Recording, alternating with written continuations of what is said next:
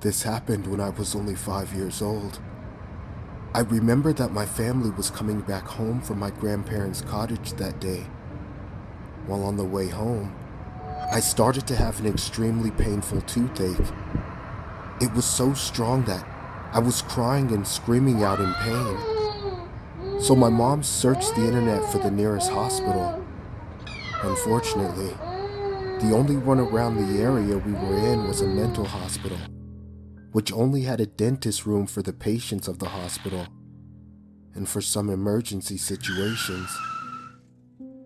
As my mom was nervous about the patients, we immediately ran to the dentist's room.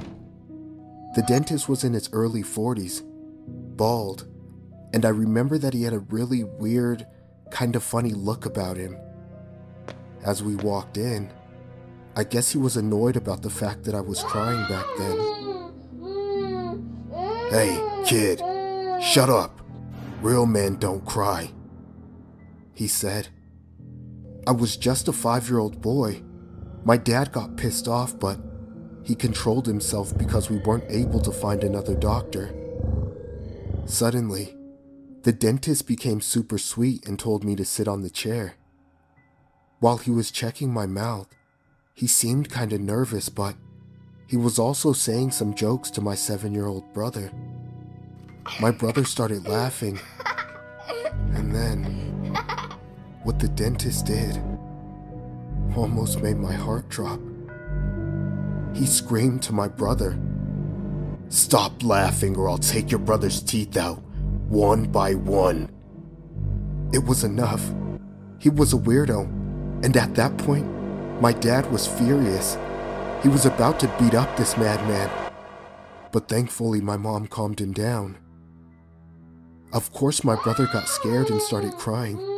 He told him to get out because he was so annoying that he couldn't do his work. So Dad got out with my brother and Mom stayed with me. Being paranoid, my mom didn't feel comfortable about leaving 5-year-old me behind with a weird stranger. I remember clearly that he looked at me in a very weird way that gave me the creeps. Just then, Mom asked him if she could use the toilet that was in the room. "Oh, sorry, ma'am. This isn't a restroom. It's a room we keep old stuff," he said, but we could clearly see the restroom sign on the door and even hear the noise of running water that the toilet made. From that moment until the end, the dentist seemed anxious. He was sweating and his hands were shaking. When he finished with my tooth, we immediately left and went home, and my mom called her sister to tell her everything about the incident. A week after, my aunt called my mom. "Did you see the news?" She told us that she saw a dentist who had killed a woman in her late 20s, and he was keeping her in his clinic's bathroom for almost a week. And the place was the same hospital where we had gone before. Shaking her hands, Mom turned on the TV. And there he was. It was the same man who had checked my tooth. That explained his weird behavior and why he didn't let my mom use the bathroom. A dead body was only a few meters away from me and my family. The dentist was diagnosed with schizophrenia and finally sentenced to death. I'm so glad that my mom didn't go to the bathroom anyway. And from my experience, I learned something that I want to share with you guys. If you ever notice that someone has a weird behavior that makes you feel uncomfortable, don't just stay there. Find an excuse and immediately leave. And this might save your life.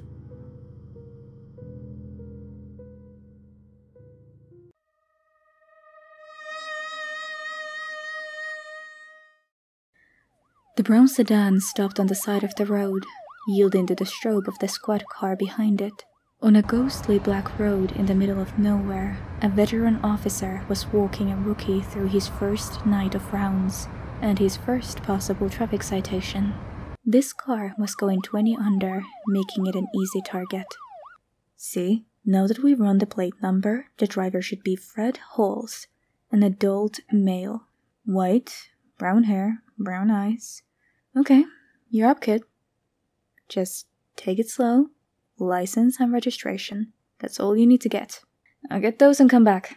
I'll walk you through the rest. Jane told the rookie, trying to be as encouraging as possible. He looked nervous but determined. Okay, I got this, he said, and with a deep breath stepped out of the car. Jane watched from the passenger side, grinning a little, and remembered her first night pulling over strangers in the dark. She watched him shining his flashlight in, chest puffed out. He spoke briefly, then shined his light to the back seat, then back at the driver. The driver turned his head slowly and spoke a little. Her grin started to fade, however. The rookie was walking back, empty-handed. He pulled open the door and said quickly. She could see his pale face. What are you doing, kid? Where are his papers? She barked at him, but he didn't even look at her. We should go. Now. That was all he said, his face frozen, ahead in fear. What are you talking about? We can't just go. What's going on? What's got you spooked? He said nothing. She looked at the car ahead, and the driver was just sitting there. Fine, I'll take this one. Just breathe, kid. She sighed and stepped out. Jane shined her own flashlight and walked to the driver's side where the window was still rolled down. Putting the beam on the driver, she said assertively, License and registration, please. The man who turned his head slowly appeared to match the description of Fred Halls. Brown hair, brown eyes. But the rest of him was wrong. His eyes were bloodshot to the point of bursting. His skin looked like plastic. His mouth cut on each side to outline his jaw. His hands were stuck to the steering wheel, bright reflective piano wire working severed digits that tapped at the wheel. What the? She said. What seems to be the problem, officer? Said Fred, clanking his jaw every syllable. She could see the piano wire coming from the back of his head jerked like a fish on a line. She followed the line to see hundreds in the back seat.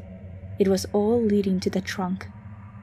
Panning light drew her attention, and she looked to see the squad car turning around, and in disbelief she had to watch it speeding off without her. She drew her gun. And behind her, the car door opened. What seems to be the problem, officer?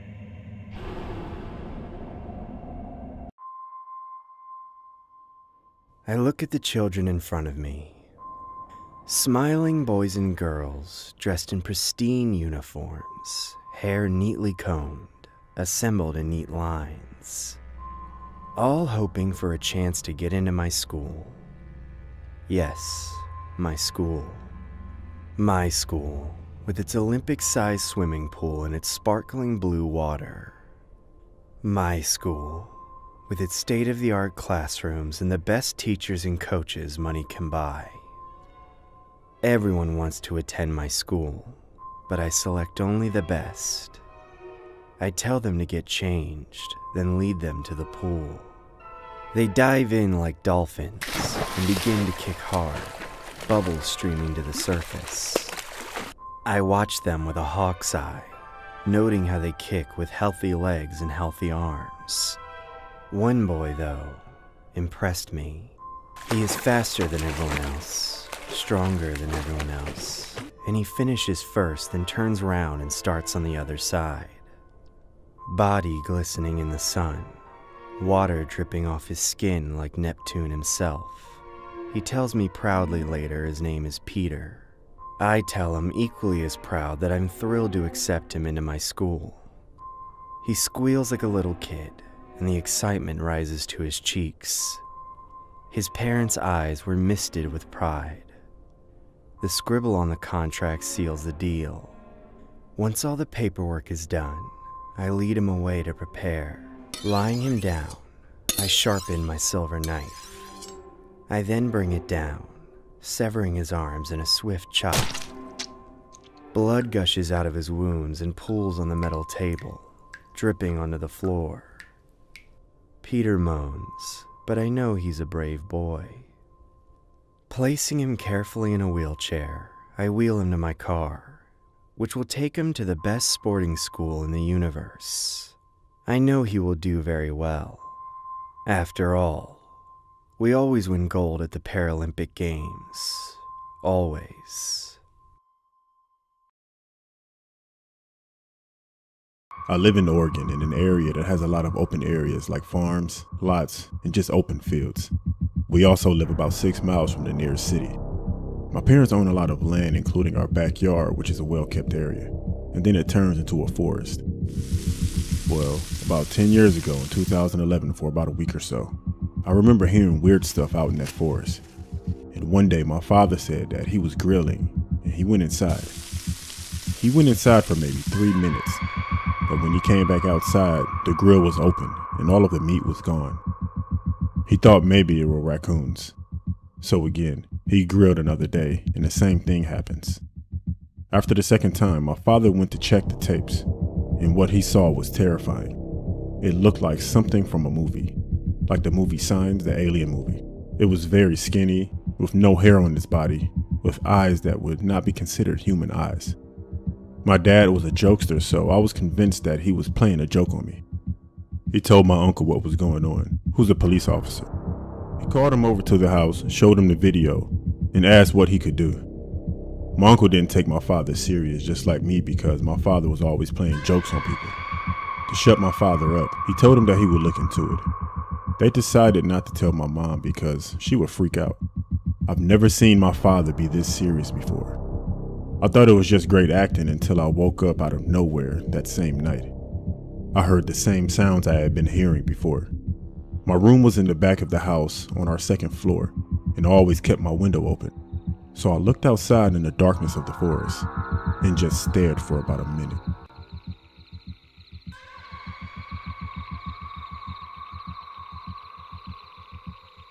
At that point, it was time for me to investigate.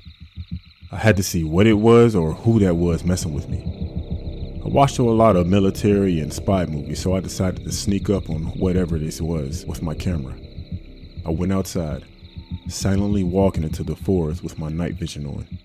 And this is what I caught on camera. I'm hearing the things in my woods again. I don't know if you can hear the noise. I'm recording with night vision right now. I've been hearing the sounds in the back of my woods. Quite a bit.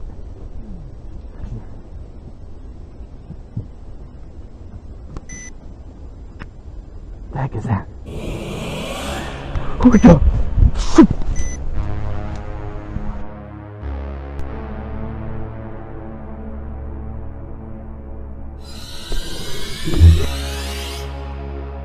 I know that's what I've been hearing, but I'm not sure what it was or what it was doing, honestly. I just know that I surprised it.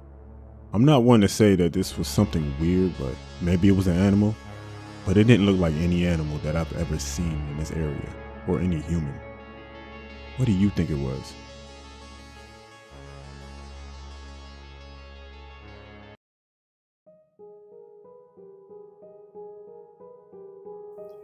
Jolene stood before a big oaken toy box. It had been over 15 years since she had last seen it. Now here it was, in her late mother's attic, gathering dust. She thought of long-forgotten memories of her and her brother Zach sitting in front of it, playing with their toys. Tears began to well in her eyes. She had not thought of Zach in a long time. In fact, she couldn't remember the last time she had remembered him at all. But looking at the toy box made the memories trickle back to her mind. It began to play inside her head like a movie. In their bedroom, Jolene and Zach were sitting on the floor in front of the toy box. Zach was bashing cars into each other, and Jolene was brushing her Barbie's hair. Their mother was out with her new boyfriend, and they were left to look after themselves. Why was it suddenly coming back? She blew dust off the top of the toy box and wiped the rest of it with her sleeve. She looked at hers and her brother's name scratched into the wood and drifted into another memory. The night she had scratched their names onto the lid of the toy box with a knife she had grabbed from the kitchen drawer. Her brother was cooking dinner, doing the best he could. Although their mother hadn't left them much, Zach had found half a bag of pasta in the back of the cupboard, just enough for him and Jolene. Once the dinner was served, they both sat down on the floor and ate plain, undercooked pasta. Jolene wiped tears from her eyes. She couldn't believe it had been so long since she thought of him. But now it was all flooding back like an unstoppable wave inside her mind. Zach and her mom were shouting in the kitchen, and it woke her up. Jolene went over to the bedroom door and held her ear up to it. "You're always out! It's not fair!" It was Zach. He was crying.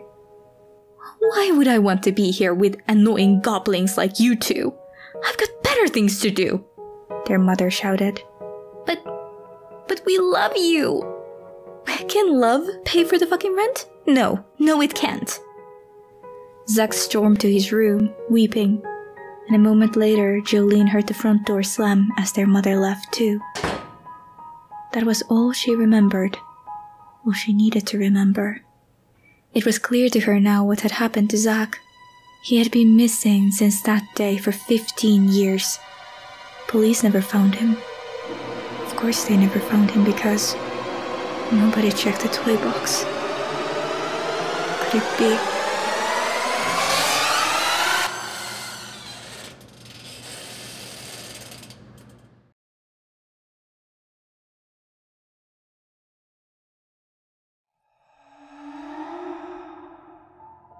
So my mother told me this story years after it happened. My dad was a truck driver at the time he left the military in the early 70s.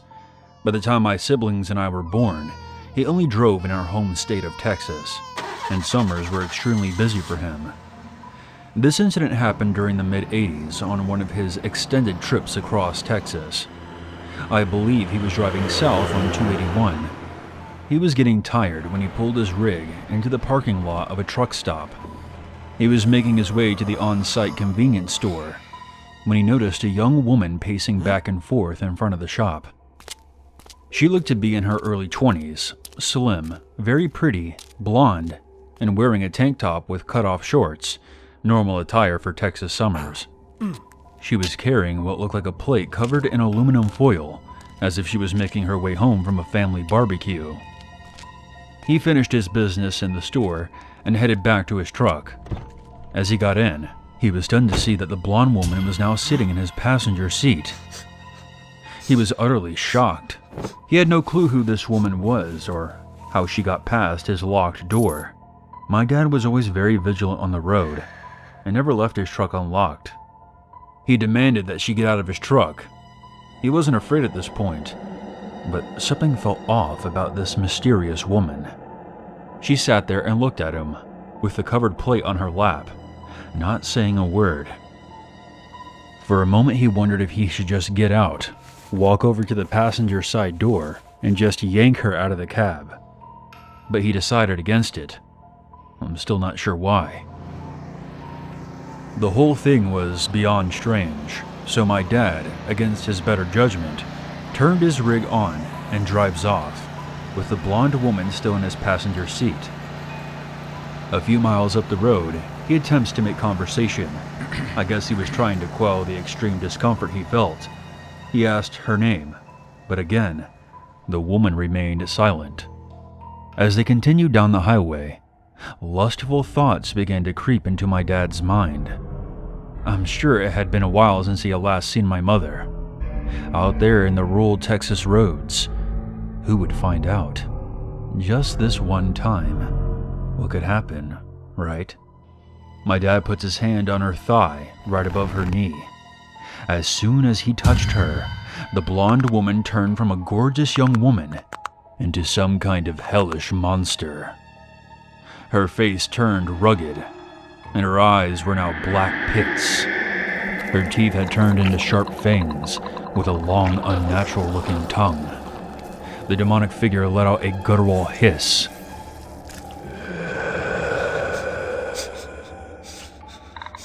From the plate she was still holding came the sounds of slimy movements, as if there was a pile of writhing worms beneath the foil. A putrid smell permeated the truck's cab, and my dad quickly turned his face from her and managed to bring his rig to a stop on the side of the road. As the truck came to a halt, my dad opened his door and jumped out of his truck. After taking a few moments to compose himself and allow his breathing to return to normal, he looked back at his truck. The demonic woman had vanished. He was now alone on the road. He started to pray, asking for God to rebuke the evil spirit. He eventually got back into his truck and drove off. The woman did not return. However, it was a while before the lingering stench dissipated. When my dad got home from that trip, he recounted everything to my mother. He had been so scared that my mother would not forgive him for his unfaithful indiscretion. He had seen a lot in his life, but nothing had ever frightened him like that before. He blamed himself for having impure thoughts, and perhaps that's why he attracted the evil spirit. I know many might say that people cheat on their partners all the time, and nothing like this happens to them. I can't explain why.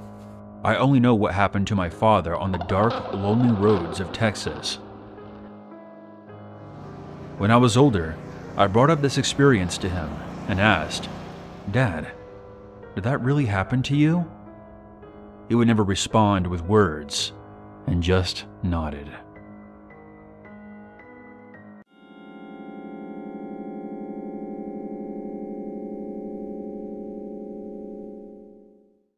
Back when I was 12, me and my buddies got to go trick-or-treating for the first time on our own. We had a curfew of 9 p.m. sharp, and by around 8:30, we suddenly decided that we didn't have nearly enough candy for our liking. So we started going really quick from house to house, trying to cover as much ground as possible. When our watches hit 8:45, most of us are suggesting just call it a night, but I had my heart set on one more house.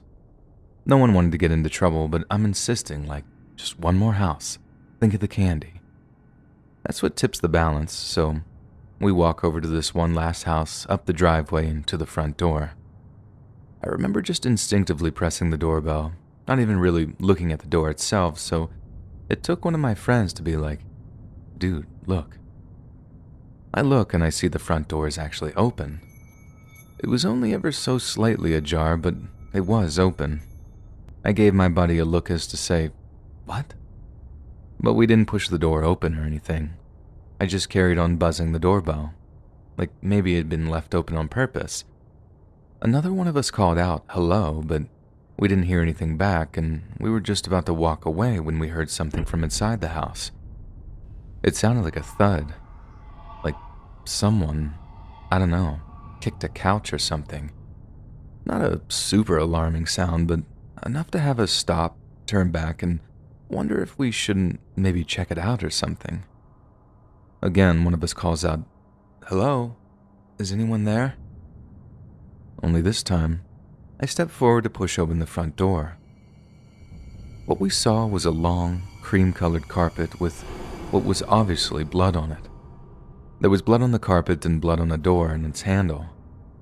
We all see it, and for a second, we're all just totally dumbstruck. Then one of us just sprints off in the direction of a neighbor's house and bangs on the door. Within about 20 minutes, the street outside is just flooded with blue and red flashing lights, and me and my buddies are sat on the curb outside answering some cops' questions.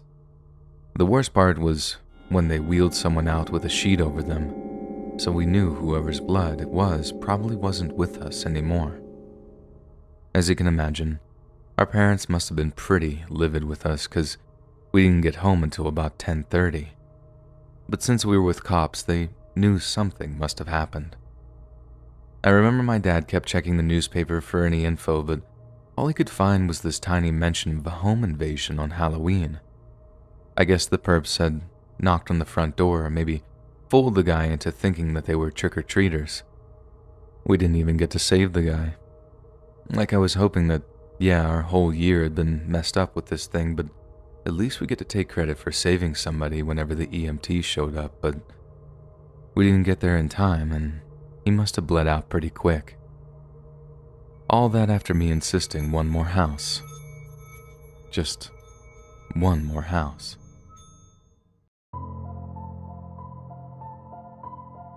I married my wife 4 years ago, and we finally moved into our dream house this year.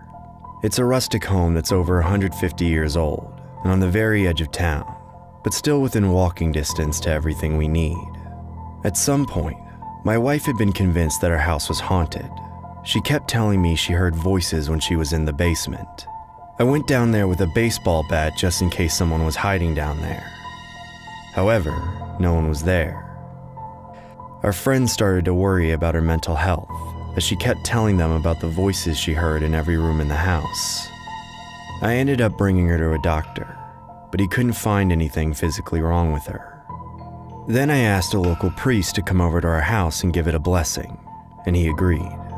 My wife seemed much more relaxed after he left. She claimed the voices stopped, but she still didn't like to be left alone in the house.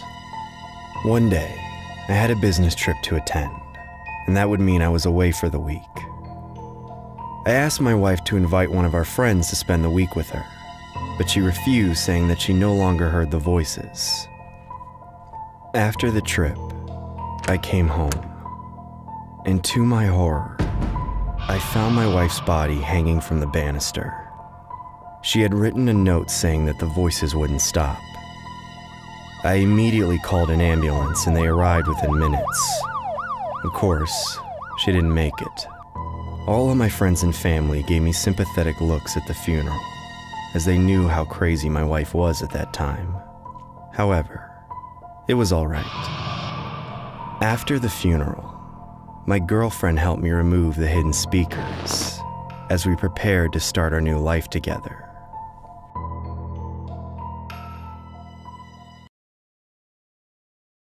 Jeremy fumbled awkwardly in his pocket with his free hand, searching for the keys to the front door. He'd wished he'd have left the porch light on, but no, that was out of the question.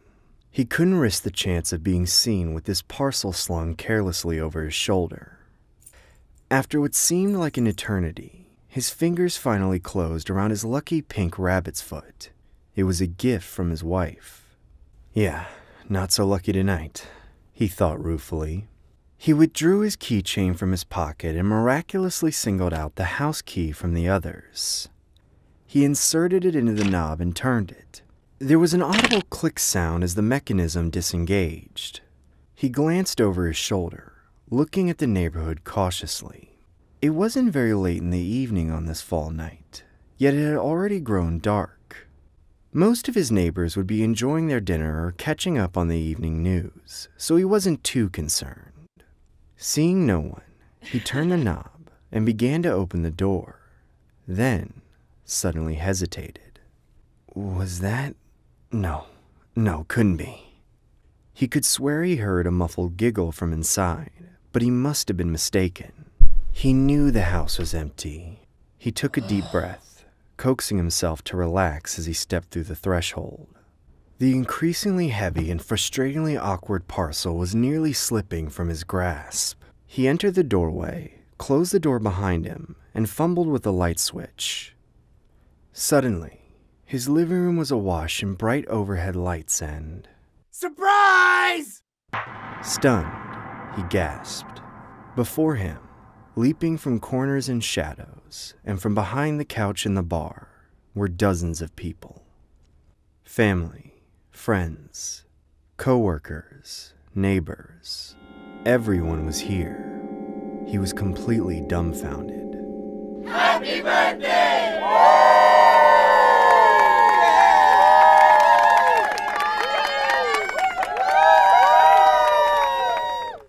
The parcel that was precariously balanced upon his left shoulder slipped and thudded to the floor.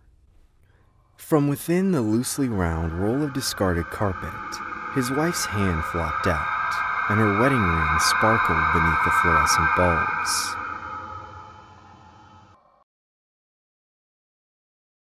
On Monday, Eric was glaring into his mirror, noticing his hairline was pushing further back.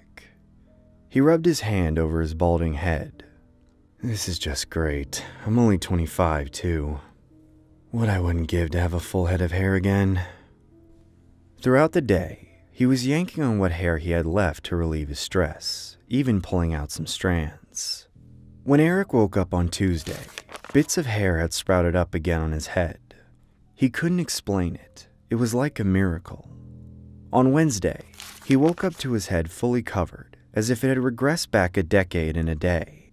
He couldn't explain what happened on Thursday, though. Eric woke up to long, shoulder-length hair. He shrugged in the mirror and decided to keep it, not wanting to pass up the rare opportunity. Things were getting concerning when it was Friday. When Eric held his hair in his hands, it seemed to be growing at a visible rate.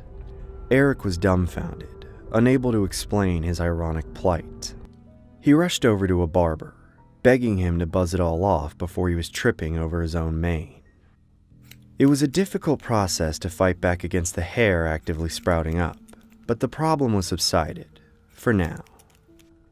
Eric woke up on Saturday surrounded by his own hair on his bed.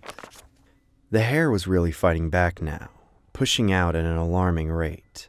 He leaped out of bed and haphazardly hacked his hair with scissors, but the hair still flowed out like a faucet. He dashed into his living room to give himself more space, then soon realized he needed to run outside to give him more space. Ah! He screamed as he ran down the sidewalk, trying to hold up his hair behind him. The large mane was weighing him down, collecting twigs and stones while dragging on the floor. Eric eventually made it to an open field, hopefully giving him enough space. However, he had no idea how to combat it anymore. All he could do was stand in the field and wait for the hair to surround him. Ah! Eric held his head and shrieked like a maniac, unable to come to terms with his fate. One day, a gigantic bush was reported in the middle of a field.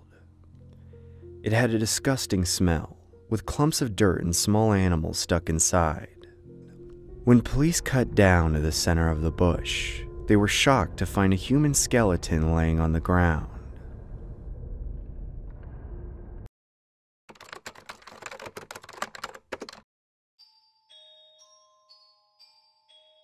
I graduated from Sam Houston State University in Texas back in the early 2000s.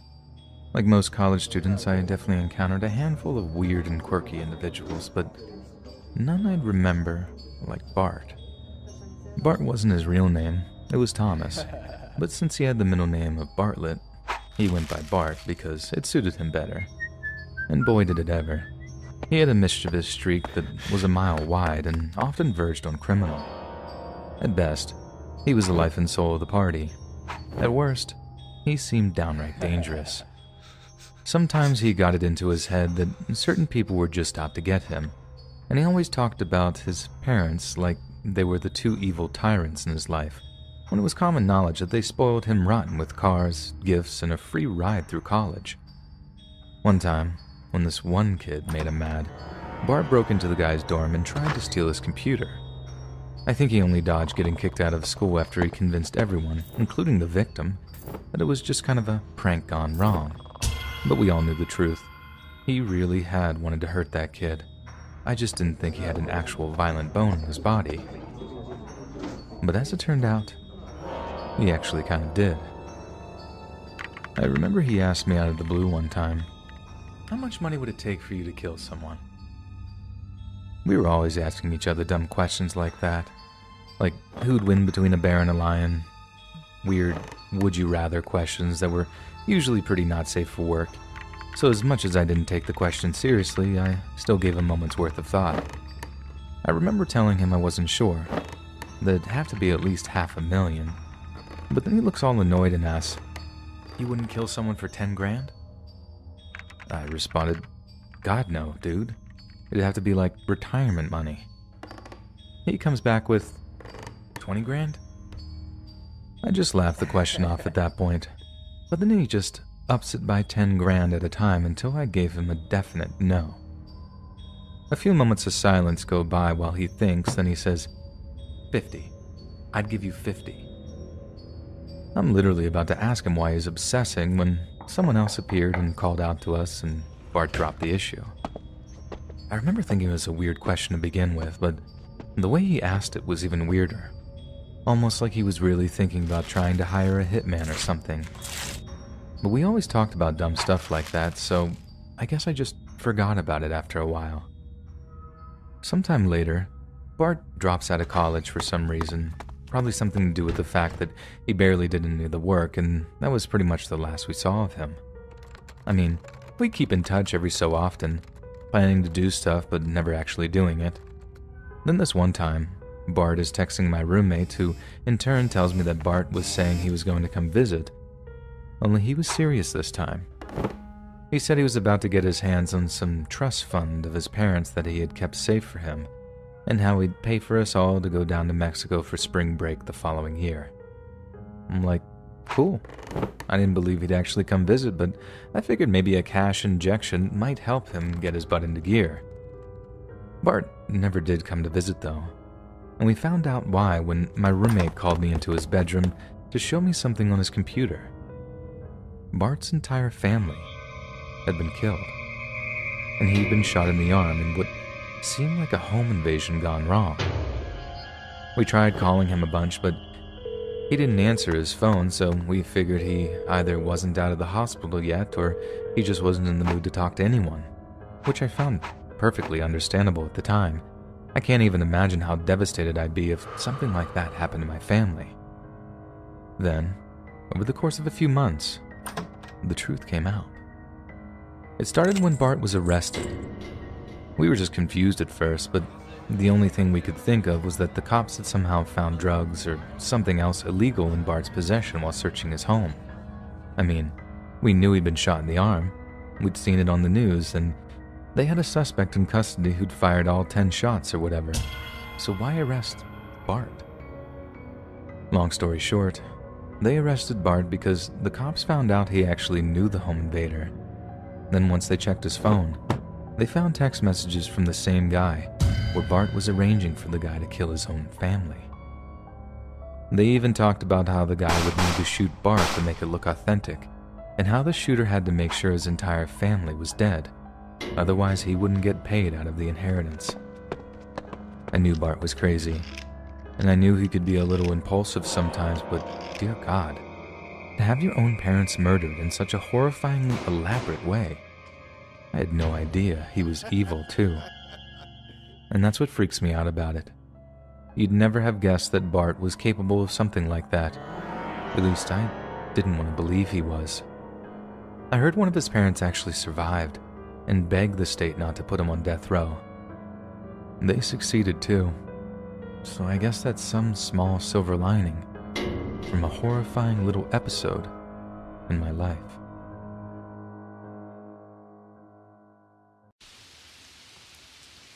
One rainy day when I was driving home, I came across this man who was walking. As I'm approaching him, I debate with myself if I should give this man a ride or not. It can be dangerous because you never know what can happen, but in the end I decided to stop and ask him if he needed a ride. When I stopped, I looked at him and my first thought is, poor man, soaking wet, dirty clothes, and with a face of someone that just lost everything. So I asked him, "Can I give you a ride, sir?" Which he replies, "A ride downtown will be appreciated." I told him of course, and he got inside. When he entered the car, he didn't say a word. I tried making small talk, but he wasn't answering. He just sat there looking into the void. After a few minutes, I asked him if he wanted to eat something. It was late in the night, but I could pass my house and make something for this man. I had established at this point that this man wasn't dangerous at all. He looked skinny and frail. The man answered, "Yes, please. I haven't eaten in a few days." It didn't surprise me. I told him I would prepare something to eat, then I would arrange a place for him to sleep. When we arrived, I took the man to the kitchen. I told him to sit down and I would prepare something for us to eat. He sat down and I went into the fridge and I saw what I could do for the both of us. I was actually hungry too. But when I looked back to check the guy again, he was already gone. I couldn't find him anywhere. I had checked everywhere except in my basement. Usually my basement door is always locked, but for some reason this time it wasn't. So I made my way down the stairs and I see him standing in the middle of my floor, looking at me at the bottom of the stairs. I approached him slowly. Couldn't see his eyes, but he held an aggressive posture facing me. He then says, "It was you." "I don't understand," I said. At that moment, he shows me a necklace and says, "This was my wife's, and I found it here. It took me a long time, but I finally caught you." He draws out a knife from his pocket and he tries to slash my neck. He missed by inches but made me fall back. Once on the ground, I took my concealed handgun and I shot him twice in the chest.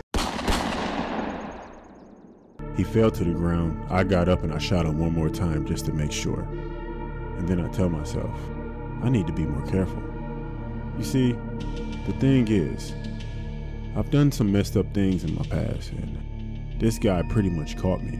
I guess I robbed his wife or something, but I couldn't let that situation unfold. I'm not going back to jail.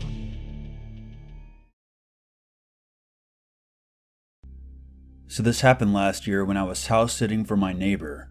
He was in the hospital for a few days recovering from surgery, and I had been asked to stay in the house and keep an eye on his cats.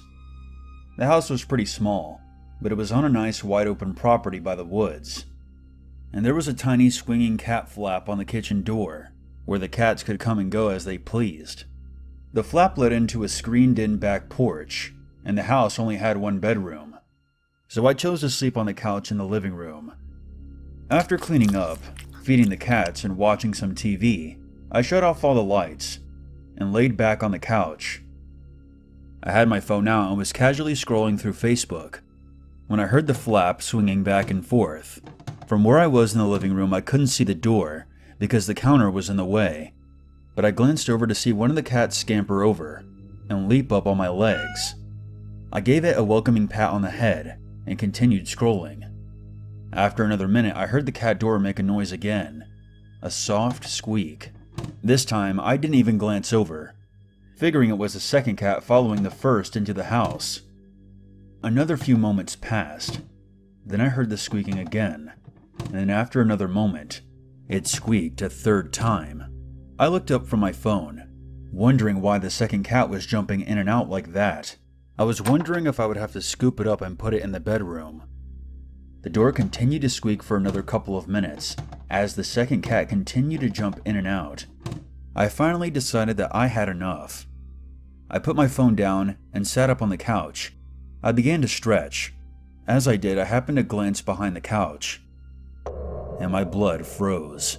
The second cat was curled up in its bed in the corner, and the first cat was still nestled between my legs. My confusion turned to fear instantly. Was there another animal on the back porch? Another cat, maybe?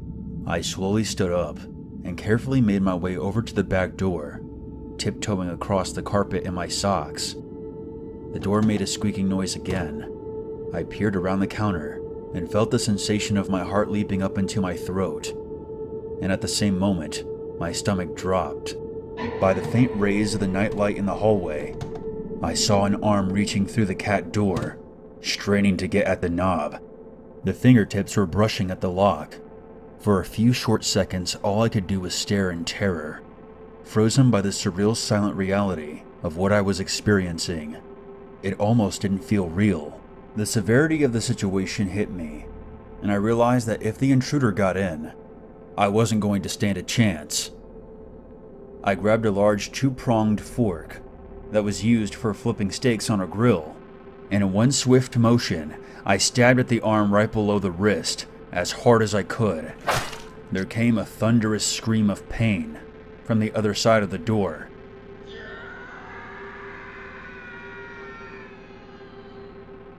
And the arm was immediately retracted through the flap. But the fork had impaled the intruder, so it caught itself on the door. That produced a second loud scream, and the arm was wrenched violently outside. I heard the clatter of the fork on the ground, and then I heard footsteps sprint across the back porch and out the screen door. I immediately turned on the outside lights and caught the glimpse of a figure running towards the woods. Instead of calling the cops, I scooped up both cats, stuffed them into the same carrier, grabbed my phone, my shoes, and sprinted out to my car, which was thankfully parked inside the garage. I drove up the road a couple of miles to my place, and once I was safely inside, I called the cops. It took them half an hour to get to my place, and then another half hour of questioning before they continued down the road to check out my neighbor's house. They told me that there was no sign that the screen door had been broken into, and aside from the bloodstains, there was no sign of the intruder. They put out an alert to local hospitals for a man with a stab wound on his right arm. The following morning, the police brought a dog out to follow the scent, but whoever the lucky bastard was, he was never caught. I kept the cats at my place until my neighbor was out of the hospital. It still shakes me to my soul, the idea that the stranger chose that house in the middle of nowhere, trying to get inside. And if I hadn't got off the couch when I did, this may have ended very differently. As far as I can tell, the sleep talking started a couple months ago. I pray it hasn't been any longer than that. For all I know, it could have been going on for weeks to years without my knowledge. How could I not know? We've slept in the same bed for over a decade, but I never noticed my wife saying anything in her sleep, beyond an occasional moan or whimper. See, I'd been having issues with insomnia lately. Probably due to drinking more coffee at work. It's a bad cycle. I'd go into work tired, so I'd drink more coffee. I wouldn't sleep well. You get the drift. Anyways, I was lying awake at 3 a.m., staring into the blackness above me, when I heard her whisper something so low that it was almost inaudible. It was a name. Brad Johnston. Who in the world is Brad Johnston? I remember wondering. As I mulled it over, I fell asleep. The next day, I asked her about it. Who's Brad Johnston? She looked at me blankly. What? Genuinely flabbergasted. Brad Johnston, you said his name while you were sleeping. She just shrugged. I don't know. Never heard that name before. Sorry about that. Was it an ex-boyfriend, a character on a show she watches? I didn't know. I figured it could just be a coincidence. I shrugged it off. The next night, she didn't say anything. In fact, for a week there were no more whisperings that I was aware of. 7 days later, it was once again 3 a.m. I was staring at the ceiling when I heard her whisper. The next morning, I asked her about it. Just like the first time, she couldn't tell me where she was getting these names from. After that, the names started coming faster. Kyle Traeger, Kim Tran, Lakeisha Jeffers, and so on. At first, it was one name a night. Then it was 2, then 3, then 4. After a couple of weeks, I got the idea to start Googling some of the more unique names. I wish I hadn't. From what I could tell, they were all names of people who had committed suicide. Brad had hanged himself, Susanna had taken pills, and Kyle and Lakeisha were jumpers. Search after search confirmed it. They had died the night she'd uttered their names. I wrestled with whether or not I wanted to share this information with her. I didn't know what good it would do. It's not like she knew what was going on. In the end, though, that's exactly what I did. Of course, she was devastated to hear the news. She said she didn't ever want to sleep again, but she had to. And the names kept coming. And tonight, I heard my own name pass her lips. Christopher